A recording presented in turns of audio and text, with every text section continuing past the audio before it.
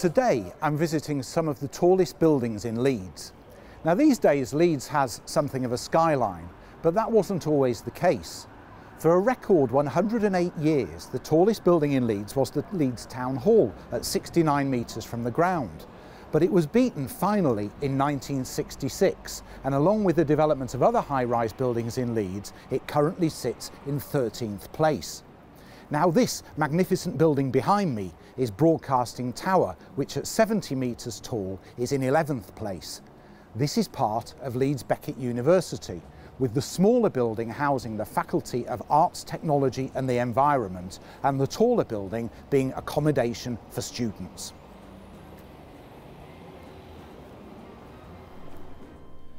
In 2010, the Council on Tall Buildings and Urban Habitat, an international body based in Chicago, awarded this building the Best Tall Building in the World award. Broadcasting Tower is distinctive because it looks like it's going rusty. It is clad in something called corten steel, which is a material that never requires painting. Basically, the top layer of the steel can rust to protect the layers below. Now, although Broadcasting Tower was built only 8 years ago, corten has been around since the 1960s, and I think you either love it or hate it.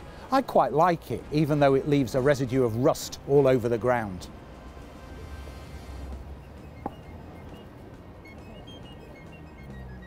This is the building that topped the Town Hall in 1966. This is the Park Plaza Hotel, but it was originally built as an office block called Royal Exchange House, immediately taking the crown as the tallest building in Leeds. Now, it was built on the site of a cinema, originally called the City Cinema, and then the Savoy, the Tatler, and finally the Academy. And the last film that was shown here was Sodom and Gomorrah, after which the building was demolished. Prophetic or what? Let's go and see if we can get up to the top and take a look.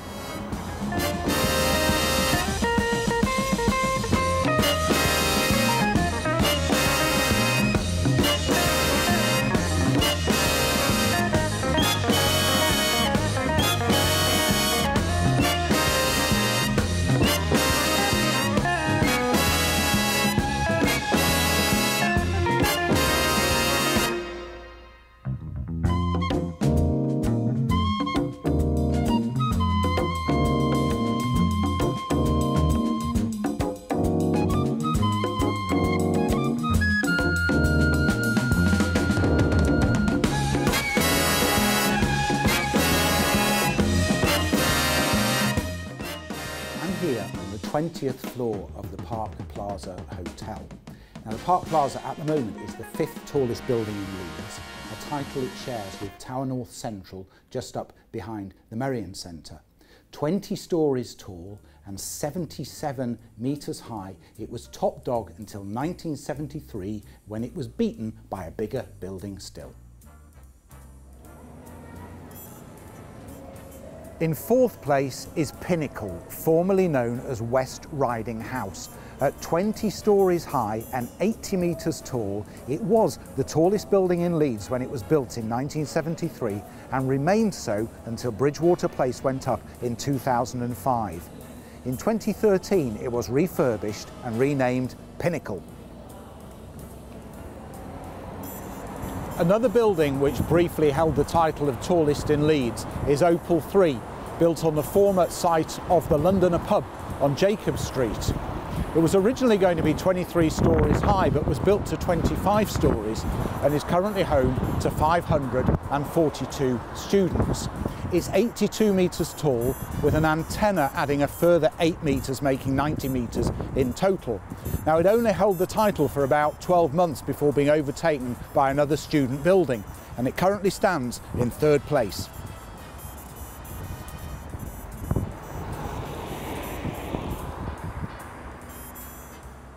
None of the buildings we've seen so far are actually skyscrapers. According to the Emporis Standards Committee, which is part of the German Emporis Real Estate and Data Collection Organisation, a building has to be more than 100 metres tall to be called a skyscraper, and at 106 metres tall, this one is well and truly in the ballpark. Home to 572 students, Sky Plaza is the 2nd tallest building in Leeds and is actually the 2nd tallest student accommodation anywhere in the world. And the view here from the 34th floor is absolutely spectacular.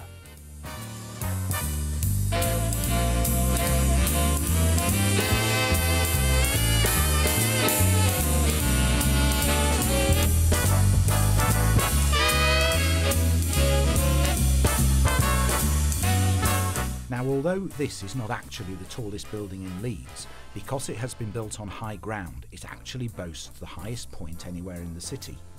This building offers the best student accommodation in Leeds and is very expensive indeed, and it's visible from 25 miles away. Leeds has one more skyscraper to top the lot. At 112 metres tall, Bridgewater Place holds the current record. Let's go inside and take a look.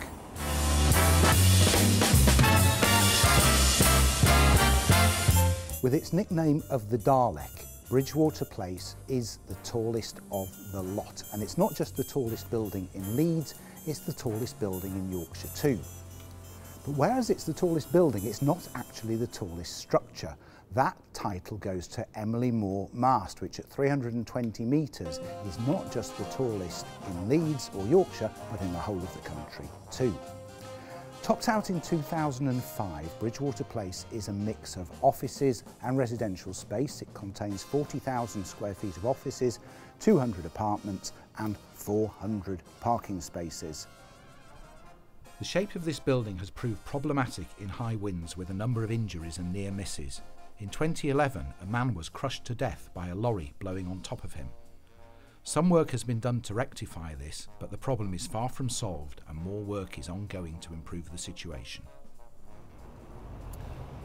There are many more tall buildings planned for Leeds. One on the former Yorkshire Post site, a 40-storey tower near the Leeds Arena, a 41-storey building on Bridge Street at the former British Gas Works, and one nearly as tall as Bridgewater Place next to the Tetley. So Leeds will be getting much more of a skyline in the future. But at the moment we only have 2 skyscrapers in Leeds, and the tallest of them, Bridgewater Place, is only 112 metres tall.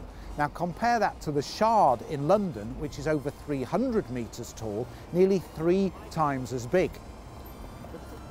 But if we look at the world stage, the Shard doesn't even make the top 100. The tallest building in the world at the moment is the Burj Khalifa in Dubai at 828 metres tall. But that will soon be dwarfed by the Jeddah Tower in Saudi Arabia at a mind-blowing 960 metres tall. So we have got some tall buildings in Leeds, we've got some great views, and we've got a winner of the tallest building in the world award. But none of our buildings here are really that tall. And you know what? That's quite a good thing. This is Jonathan Straight for the Lowdown Leeds.